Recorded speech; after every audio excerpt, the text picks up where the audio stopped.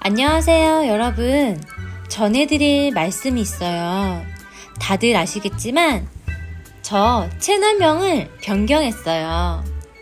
많은 분들께서 권유를 해주셨는데 너무 예뻐서 소장금으로 변경했어요. 소장금 꼭 기억해주세요.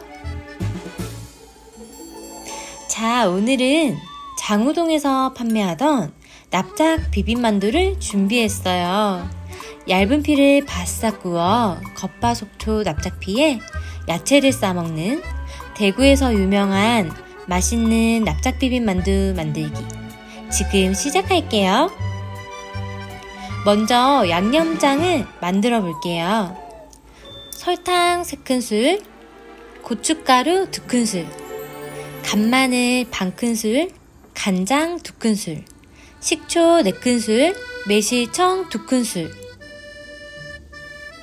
고추장 3큰술 넣어 잘 섞어주세요. 이제 야채 손질을 시작할게요. 오이 반개 채 썰어 주시고요. 양파 반개도 채 썰어 주세요. 홍일점 당근도 채 썰어 주시고요.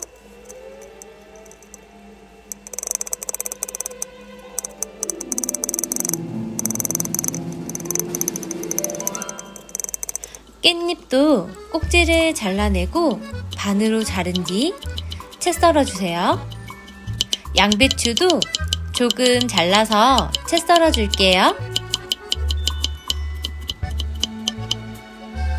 접시에 채 썰어둔 야채를 한 뭉치씩 가지런히 예쁘게 담아주시고요.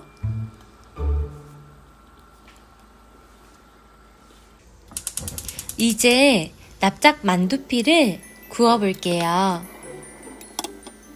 열이 오른 팬에 기름을 두르고 만두피를 올려주세요.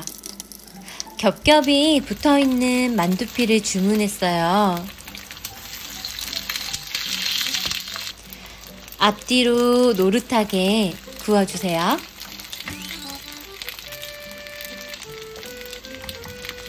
짜잔! 정말 바삭하게 잘 구워졌죠? 겉바속촉 만두피 완성!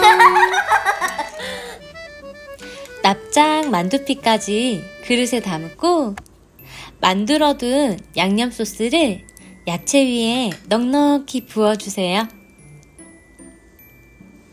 매콤새콤하니 너무 맛있겠죠? 위에 김가루와 통깨를 뿌려주시면 납작 비빔만두 완성! 맛있는 건 가까이 봐야죠. 그럼요.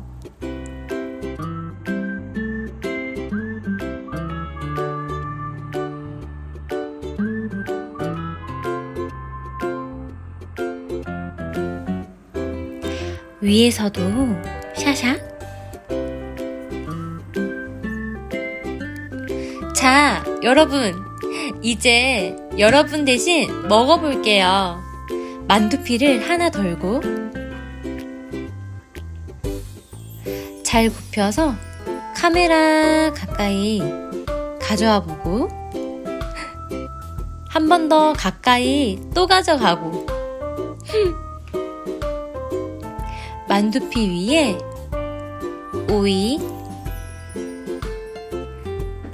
깻잎, 양파, 당근, 양배추 야무지게 올려요. 촉촉한데 올려야 하는데 왜 바싹한 면에 올렸는지 여튼 접고 접어서 입속으로 쏙.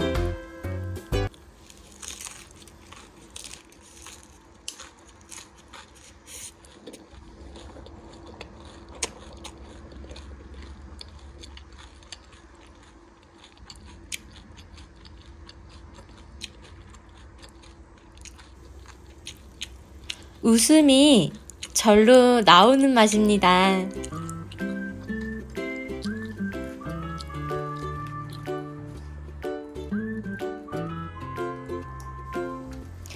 멈추지 않고 빨리 먹고 싶어하는 저 빠른 손놀림. 만두피 하얀 부분은 보들보들해요. 또 야채 야무지게 싸서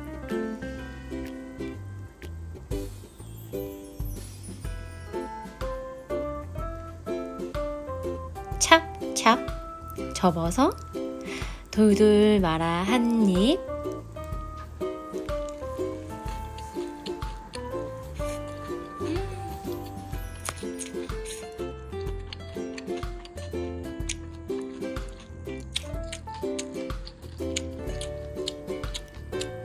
와, 저 손 좀 봐요.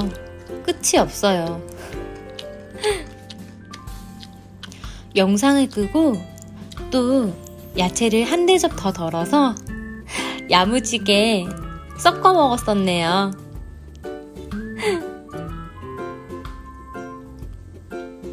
오늘도 시청해주셔서 감사합니다. 요즘 저 실시간 방송하고 있거든요.